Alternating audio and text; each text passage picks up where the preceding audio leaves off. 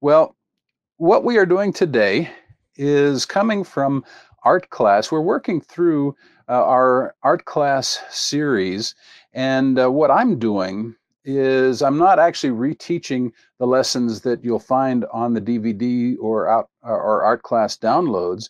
What I'm doing is trying to augment what's in those lessons and give you something that Pat Nepley, our master artist, maybe didn't cover, didn't have time to cover, or maybe just a different angle on what she was teaching. And this is from lesson 18, and it's on proportion. And just a quick summary, what Pat covers in her lesson is how to draw things so that they are in proper proportion to one another. So if you were doing this still life and you were sketching it out, how would you make sure that the lamp and I'm not even sure what kind of container that is. Maybe that's a coffee container or something. But all these different copper containers, that looks like it's for oil, maybe. But how do you make sure that all of these are in the proper proportion to one another? And then we've got the big planter up here and the table. How do you keep everything the right size when you're drawing it? That's the subject of what Pat teaches in her lesson. Now, I'm going to take a different tack today, and I'm going to talk a little bit about proportion, but when we want to not draw in correct proportion, because there are times. Now, there are certain, there are artists, if you look at artists like, Picasso and some others, they draw kind of all over the place and things that aren't in the proportion they need to be. There was a whole style called mannerism, and one of the characteristics of a lot of that art was like if they drew a figure, it was very elongated. It didn't have the same proportions. But there are some very practical times when you're drawing something when you will not want to draw in what we would call the proper proportion. And I'm going to cover a couple of those before we do our cartoon project today. So the first one is right here. Now I'm working from photographs here, not drawings, but if you were to draw this picture, our mind knows that this fist is the same size as this fist. But if you're going to draw it correctly, you need to draw it out of proportion. You need to draw this fist much, much larger because he's stretched it out and you're seeing it from a different angle. And this is called foreshortening. And it's something that if you draw figures especially, then you're going to have to get a handle on. There are going to be times when you're not going to want to draw something in what we would call the correct proportion. In other words, you wouldn't want to draw this hand the same size as this one because it would be much too small. So that's something to keep in mind. And remember, the very beginning of this class, our focus was how to draw what you see, not what you know, or not what you think you see. What you think you see, or think you know, perhaps, is that this hand equals this hand. But we don't want to draw it that way. We want to draw it so this hand is bigger, so you get the feel that he is stretching out his fist toward you. Okay, let's look at another one. Okay, here's one where we have this huge train coming toward us. And in our heads, we know that all of these cars are the same size pretty much. And if you go all the way back to the back here, you see this little thing here, and I'm not sure if that's another engine that's on the back or what. I don't have any other pictures of this train, but we know that this back here is probably identical in size to this up here, but we don't draw them that way because we're drawing in what's called perspective. Now, we will be learning about perspective later in our class, so I'm not going to really go into detail about that today, but this is another time when we don't draw in proper proportion, and we deliberately don't draw in proper proportion. Okay, let's look at another one. Okay, this is called a pietà. Pietà means pity, and a pietà is a depiction of Mary, the mother of Jesus, holding Jesus after he was taken down from the cross. And many, many artists throughout history have done pietas. This is probably the most famous, or at least one of the most famous. It was done by Michelangelo, and it's of course a sculpture, not a painting. But if you look at this and you look at it carefully and study it for a while, you'll notice that this is out of proportion. What's out of proportion? Well, Mary is out of proportion. If you look at her closely, you will see that she is much, much too large for how she actually would be. If those figures could actually be separated and stand up, Mary would tower over Jesus. She'd be huge. So Michelangelo actually deliberately made Mary too big. Why? Well, because if he drew her real, or if he sculpted her realistically, the way she probably really was, the composition would have been totally off. She would have seemed much too small to be holding Jesus. And if you look carefully, you'll notice that this composition has a triangular shape. Go up here and down and across, and that's very common in a lot of art, is a triangular composition. So, for the purposes of Michelangelo's composition, Mary ended up being a whole lot larger than she normally would. So she was made out of proportion, but it was for the purposes of the art. Okay, here's one more, and this one is my favorite one. I love dogs. This is a wonderful example of foreshortening, what we've already talked about. Uh, the dog's nose really isn't that big, but because of the angle that the camera is looking at the dog, then you're seeing a very, very large nose on the dog. So if you were to draw this, and this is actually what we're going to draw for our cartoon, then yeah, you would draw the nose much, much bigger than in your head it really is. So those are times when we deliberately draw out of proportion. So with that in mind, we're going to have another little bit of fun. I'm going to move this picture over to my other monitor. And what we're going to do today is we're going to draw that dog, but we're going to do it by way of cartoon, because cartooning is another area where we deliberately will draw out of proportion. For example, if I'm drawing a face in a cartoon, I'm going to, I might draw a great big head like this, and I might make the ears really large, and, throw a little bit of hair in here and kind of a little curl on top. Maybe some really big, bushy eyebrows. Let's give him some funny looking eyes. A little nose. And a tiny mouth. And then erase that little bit of line there that shouldn't be there. When you draw a cartoon, you think not in terms of proper proportion. You just think in terms of having fun.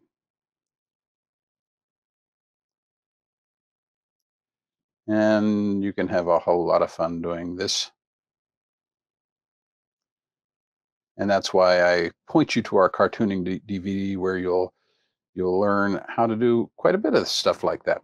But today we're going to cartoon that dog. So let me clear this layer. Also, for starters, especially if you're new here with us, I draw digitally, particularly when I'm teaching this class, and I use a number of different programs, but this one is called ArtRage.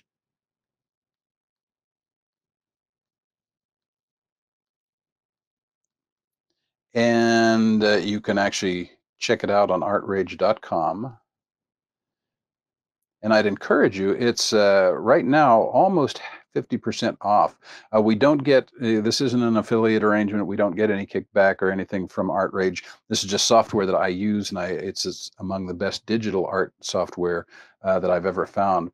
You can get it for about $47 right now for the Windows version. If you're working in like in Android or on an iPad, it's only $5. So check it out. That's again, we don't have any arrangement with ArtRage. I just like to recommend them when I can because I use it a lot. And if you're interested in getting into digital art, it's a good program to go with. Okay, so if you want to draw along with me, all you're going to need really is a pencil and paper. And I'm going to put the reference photo right up here so you can see it. Oops, let me move the puppy down and move my colors down here. Okay. And I'm going to make him a little bit bigger, or her. I don't know if it's a male or female dog.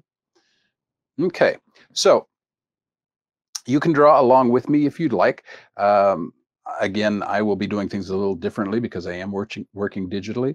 But if you have a pencil, you could pretty much follow along. And I'm going to be using a lot of the techniques that we have already learned in previous classes. But I think you'll pick them up pretty quick. So what I'm going to do is I've changed my settings here to a pencil. So I've got a pencil effect.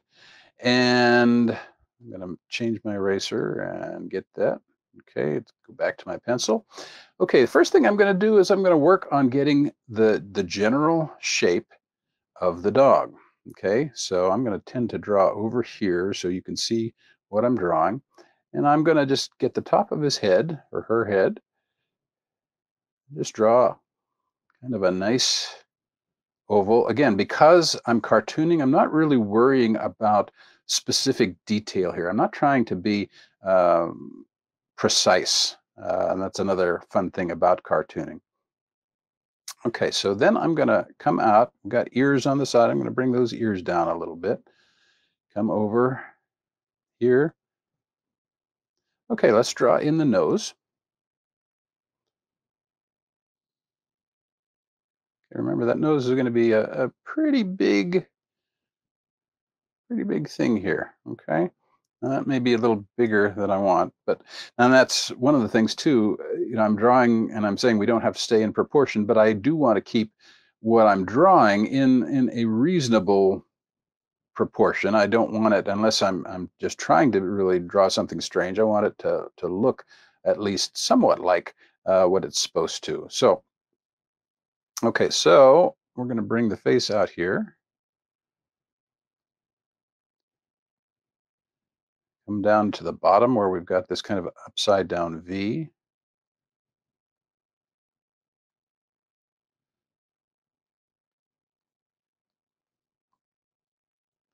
And then you notice the bottom jaw just kind of makes a little thing here. And then there's a line right up the middle. So I'm going to do that.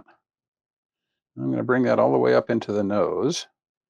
And then I'm going to go on top of this line again, and I'm going to bring the nose down. Again, not trying to be perfect at all. Just trying to get a general feel for the dog's nose. Okay, and then here we've got kind of almost a teardrop type shape. Okay, so I'm going to do that there. Come over about the same height. And I want to try to make these relatively similar. They don't have to be perfect. Okay, now we have to put the eyes in. Now I'm going to draw the eyes roughly the same size, but I'm going to tweak them a little bit as we go on, just to show you how the eyes can make such a difference in anything like this. Okay, so I want to get these roughly how I'd like them to be. This is just my rough sketch. I'm going to bring the ears down a little bit. And I'm going to draw, we've got paws on either side here. I'm going to shrink this a bit, or move it at least. Okay, let me shrink that down. Okay, so I'm going to draw a little paw. And you notice roughly the paw is coming out at about the bottom of the ear. So again, not trying to draw a perfect paw here, just getting a shape down.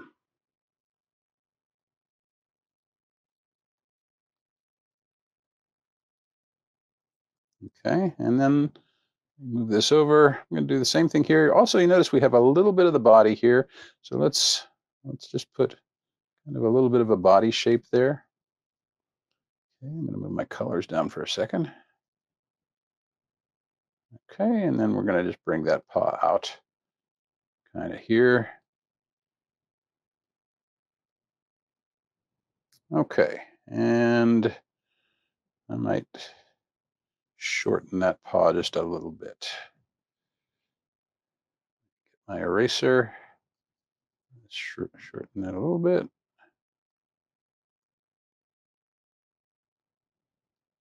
Oops, wrong tool. Okay, back to pencil. Okay, so there we have our basic sketch. Now, again, in digital work, you work in layers. So I've got my sketch down. Now I'm going to come back and I'm going to ink. So I'm going to switch to a second layer so I can draw on top of my sketch. Now, if you're doing this with pencil and paper, your first sketch where you're just roughing it in, you want to draw fairly lightly. But if you want to, once you're happy with your general shape that you've got, then you're going to come back and you're going to work either with a darker pencil by pressing harder or using a softer pencil, or you can use a marker. Now, this is basically the equivalent of of a marker. So I'm going to come in and let me make sure on my samples here, I want black. Okay, so I'm going to come over here and I'm going to just start.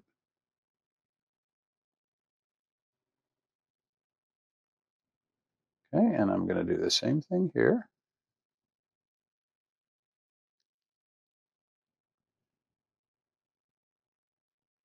I come around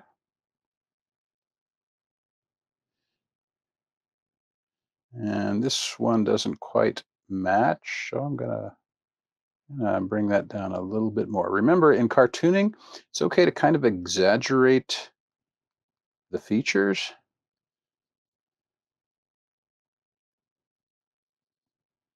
Okay, let's go back. All right, let's draw in that nose.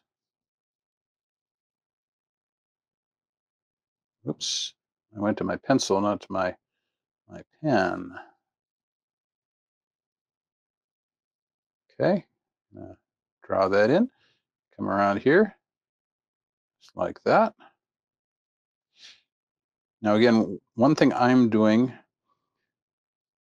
in my digital work that you may or may not need or want to do is I'm making sure that all of my lines connect. The reason is I'm going to use a bucket tool here in a minute to add color, just so it's a little faster. But if there are any gaps in where I'm drawing, then just like a hole in a bucket will cause a leak, a hole between the lines will cause a color leak and the entire page will turn maybe a color I don't want. Okay, I'm doing really sad teardrop eyes here. Okay, and then I'm going to kind of come up here. And I want to make sure that that's good. Let's go get that body a little bit.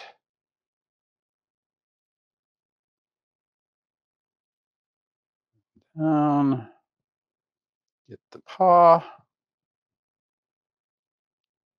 Need to get my colors out of the way here.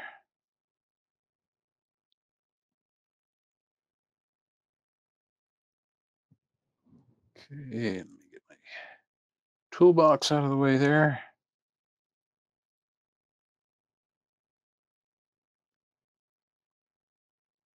And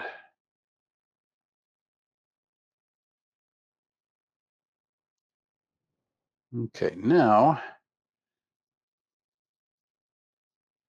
I'm going to color in our puppy's eyes.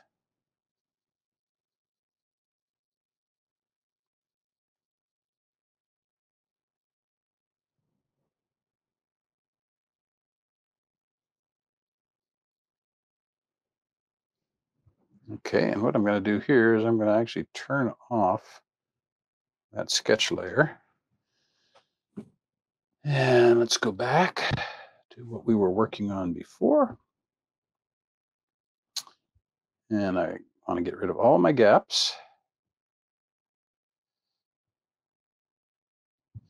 Make sure that everything is connected.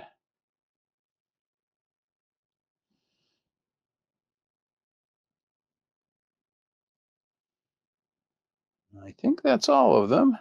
We'll know soon enough if it isn't. Okay, now I'm going to come in here and I'm going to take a kind of a tan color. It looks like a golden retriever or a lab. I think it's a golden retriever. Now let's give her a gold color. And then I'm going to come back to my tools. I'm going to switch to a bucket tool. Now, at this point, if you're working along with me, then you would be going to colored pencils, you'd be going to crayons, or you could just leave it black. And I haven't forgotten about the nose, incidentally. I am going to finish that, but I need to do a little bit of color here. So I'm going to go to my bucket tool, and I'm just going to tap in here. And that's going to give me some color. Now, if I had a lot more time to work with, I would spend a lot more time on this. Whoops, that was not what I wanted to do. Okay, so I'm going to just leave that as is. And I'm going to come back in here with a little different color. I'm going to go to the nose. Whoops, I made a mistake here. Okay, so I'm going to have to color those manually, which is no big deal. I will do that. Oops, but I want to go back to my black. I want the nostrils to be very black.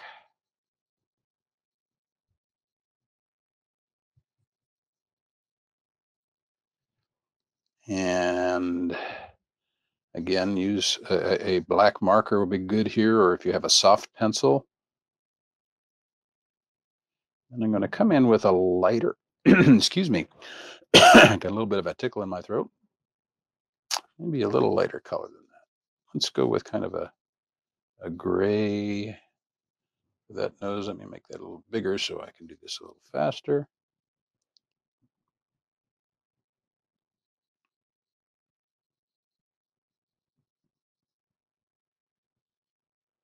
And again, you can do this any number of ways.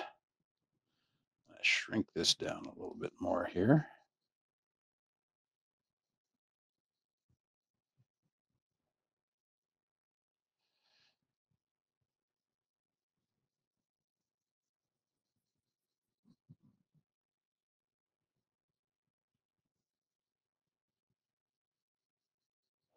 And I'm working fast, so I'm not going into quite the detail that I normally would in terms of making sure all of the little color color spots are taken out there.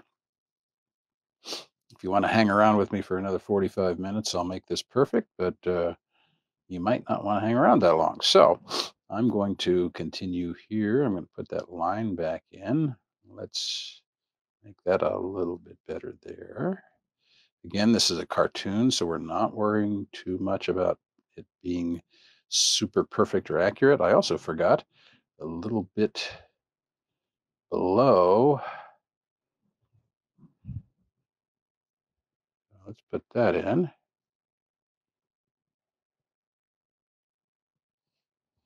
And I'm going to pick up that color and then just come in here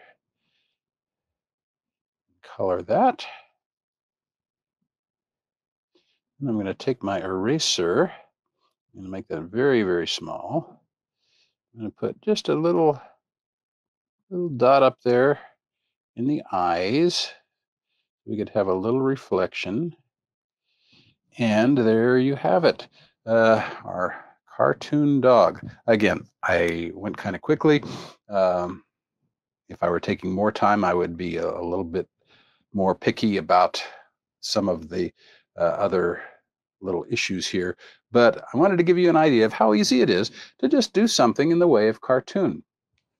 Now, one other thing, because I said I was going to show you this, if you want to make your animal look even more cute, then make the eyes bigger. Whoops, that's not, I've got it on eraser here. Let me get back to pen. Make sure I'm on black.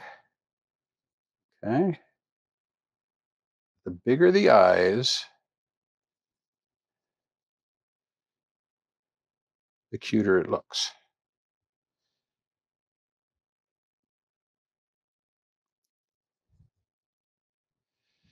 Okay, and he looks pretty sad. Let's give him one little hair on top of his head or her head. Well, we are out of time. Next week, we will continue on in our series going through art class. And next week, the lesson is on scale, and that will be a lot of fun too. I hope you have enjoyed this. If you did this picture, be sure and send it to us. Send it to us either through info@seethelightshine.com. Just say attention, Jim, and or you can post it to or by direct message to our Facebook page. And you can find that in the links. Thank you for watching. I'm Jim Pence with See the Light, and we will see you next week for Art Class Live.